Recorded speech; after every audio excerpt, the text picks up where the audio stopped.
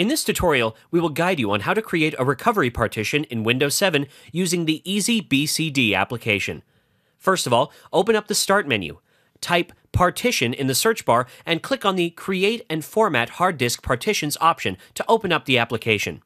Once opened, right-click on any of the available partitions and select the Shrink Volume option from the menu.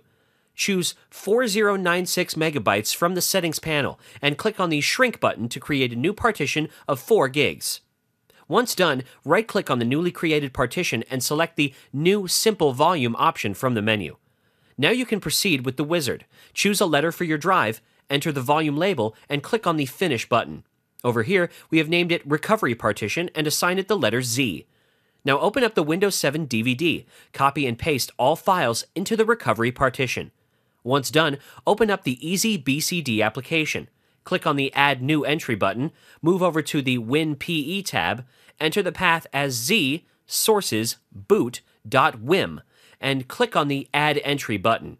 Now restart Windows, and it will show you an option to start Windows from your recovery partition, along with the normal Windows 7 startup.